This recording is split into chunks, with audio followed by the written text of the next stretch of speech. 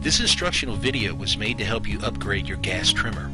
While all details may not be exactly the same with your trimmer, you can learn some of the removal and installation methods common to most trimmers. Search through the remaining videos to better understand and apply the proper procedures for your trimmer. Remember, always wear safety goggles during these procedures.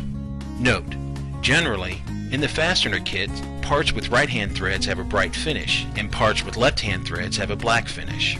Please call Aero-Flex customer service at 1-888-702-1323 if you have any questions or missing parts.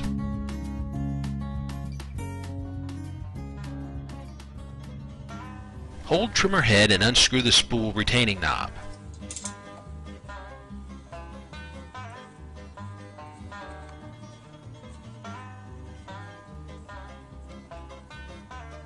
Slide the head off the long arbor.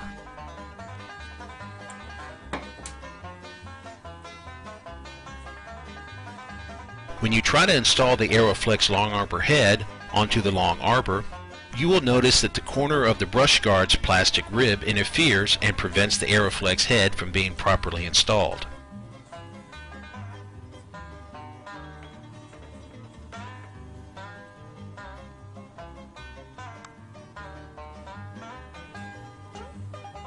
Trim a small piece of the plastic rib as shown, so the Aero-Flex head is fully installed and rotates freely.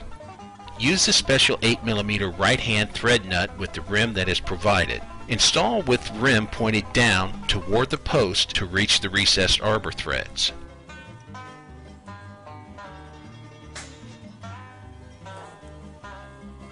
Hold the head and use wrench to tighten as shown. Load the 4 line blades in alternating colors. Never install an odd number of line blades, as this will create an imbalance. For heavy vegetation and weeds, try our Pro 270 line blades, available online and in store soon.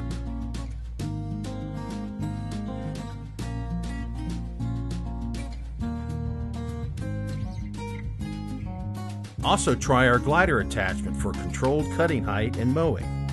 The glider takes the weight of the trimmer off the user and practically eliminates scalping for a clean and precise cut.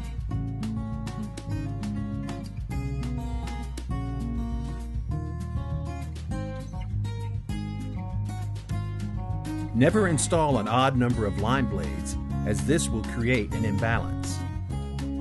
Pop on cap, make sure the shield is properly aligned, and you're ready to go. After you have safely installed the Aero-Flex system and line blades, be sure to always wear eye protection and long pants. Operate at low speeds when possible, and keep bystanders safely away.